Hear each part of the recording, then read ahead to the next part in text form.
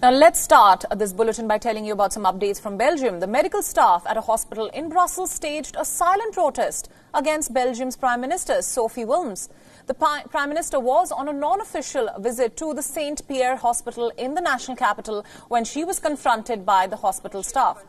Doctors and nurses welcomed the Prime Minister by turning their backs on her motorcade.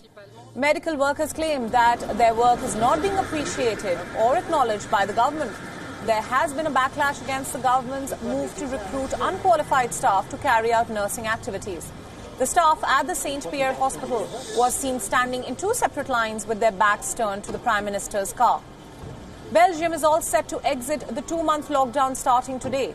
Schools, zoos, markets and other public places will partially reopen over the course of the next few hours. Belgium is one of the worst hit countries in Europe from COVID-19, with more than 9,000 deaths and 54,000 COVID-19 cases.